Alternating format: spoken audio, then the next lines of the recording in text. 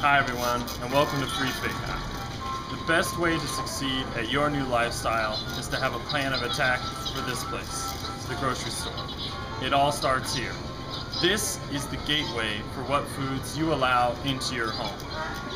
If you bring ice cream, cookies, chocolate, bagels, and the rest back home with you, you've already lost the battle. One, it's really hard to stay away from those foods. That's why they are addicting. Two, why put yourself under that kind of pressure? Seeing those foods every day and having to say, no, I'm not going to eat that right now. That's just not setting yourself up for success. So today, I'm going to share with you 3 tips that will help you be successful and to start on a great new diet plan lifestyle.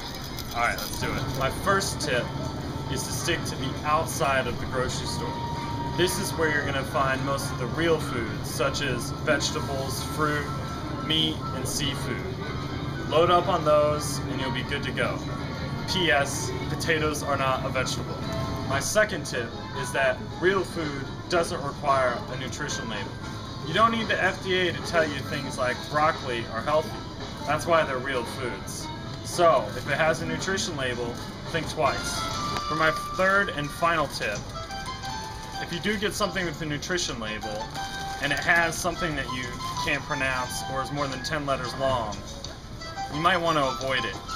A lot of sugars come in fancy names ending in "-ose" and saccharide, and you don't want to go there. So there you have it. Today we made it through the grocery store and stayed away from temptation, setting ourselves up for success by sticking to meats, seafood, fruits, and veggies. Now the next step is to know what to do with it all. So be sure to look on the site for quick and healthy recipe tips. Thanks for watching and stay healthy, everybody.